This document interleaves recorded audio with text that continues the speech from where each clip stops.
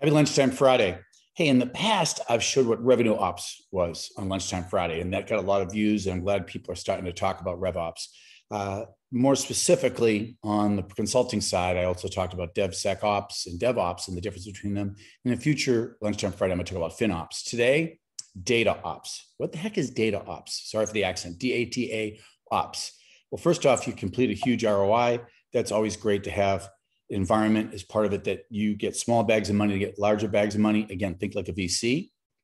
Today, as people come out of COVID, either you've bankrolled a bunch of money at the organization level and you want to put it to advantage now to set up a differentiation among your organization versus others who did not bank that amount of money, or you have to use the precise amount of money to actually have a huge dividend. So you're all doing all mobile first, customer centric all the time, and using AI.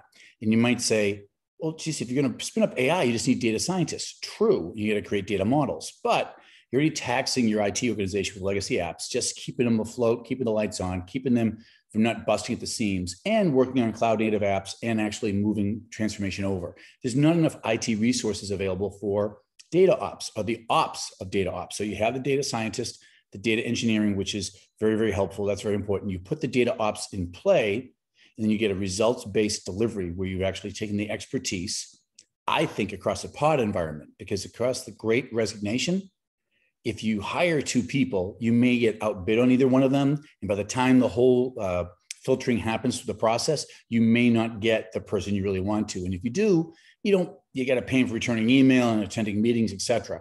If you pay for a pod model, you only pay for the time they're actually hands down taking it on purpose and actually create a data ops model. And I think in a pod environment makes an awful lot of sense. So hopefully that helps. I'm explain what data ops is, whether you're MIT or Stanford or Fortune 500 or emerging company, and you want to put AI and ML to use, and you need some operations help in a burst format, maybe a pod of 6 people for 6 months. Hope that really helps.